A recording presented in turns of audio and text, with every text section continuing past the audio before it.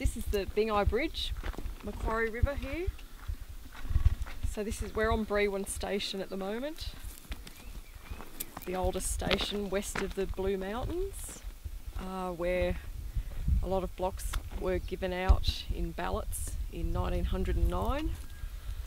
The Castlereagh comes into the Macquarie just up there a bit, as well as the Marthaguy creeks, and they all converge basically on Riverview that is down there and joins Brewen Station, which is our country. Brewen's not our country. So this all goes under flood, and it's an amazing amount of water when it does converge, all those rivers. So anyway, let's just, we'll go on into Glenacre. Hello, I'm Claire Priestley. This is a heartbreaking day. Yes, we're about to be evicted from Glenacre, Walgett, my brother and I. This is the house that we've lived in with my family. We've had this farm for 40 years. My family's been here for 100 years. This was bought in 1969 by my father because of the amazing water access. As you can see down there, the Macquarie River is right there, where the Castlereagh and the Marthaguy run into it just above it. So it's an absolute little, I don't know what you would call it, full of water. Amazing water access. You can see by the posters there what the National Australia Bank, we feel, has done to us. Essentially, I believe they've stole our life, the life that we knew and loved, the only life we knew as well.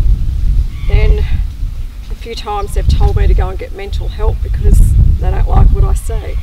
And then they proudly sponsor Beyond Blue and Black Dog Institute. I can tell you now, with my experience, there's no way Black Dog Institute or Beyond Blue will stop you from suiciding. It's not going to stop you from suiciding when you are about to lose everything that you lived for.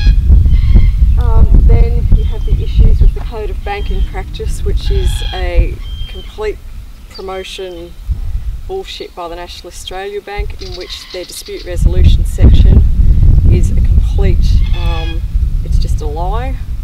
They will never ever investigate a complaint as they promise.